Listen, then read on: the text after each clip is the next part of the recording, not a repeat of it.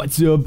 Shilky here. Okay, so how do I start this? PvPX suggested some controller changes, and then developer Josh saw it, and then developer John saw it, and then Gal Gadot said she wants to marry me. Okay, maybe the last part wasn't true, but nevertheless we got so excited when developer Josh responded to PvPX on Twitter that maybe some controller buffs are going to come. But the day after, developer John explained those changes into every single detail. He says the controller can't get tap strafe because it is impossible to do that, and tap strafe is lacking readability, so they are removing it from PC. So controller people that wanted to have some fun, I am sorry to tell you, but it's not happening. It looks like that moving while looting is a bug on PC. Originally the plan is to stand still while looting a box and not to move, because this was accepted by the community really well and developers like this idea, they didn't remove it. John says that this is unfortunately not coming to controllers because of the limited buttons they have and many other stuff, saying that it is hard-coded. It can come one day, but for now it is not main priority. Better gameplay keybinds are also coming, but we don't know when. There are many problems with controllers. For example, when you want to reload on a door while a knocked teammate is near you. So better separation is in the works. Aim assist nerf is probably going to come, where they are going to nerf the console lobby aim assist while playing in a PC lobby. This is a really logical thing to do, and they are already doing it in tourney lobbies. PC players are really frustrated because they don't feel that they have any chance against the console aim assist. Also, a giant number of limited timos is coming because Respawn is hiring a ton of people to do them. We are always angry like old grannies when Respawn makes mistakes by not releasing limited timos for almost a year, but let's be honest, they are working hard non-stop and their goal is to make us happy. There is a possibility that some UI elements are going to get removed because Apex is one of those games that does not feature the cleanest implementation of UI. For example, I don't need a 100-foot picture saying that I am the new kill leader. Thank you. That's it. Thank you for watching. Bye.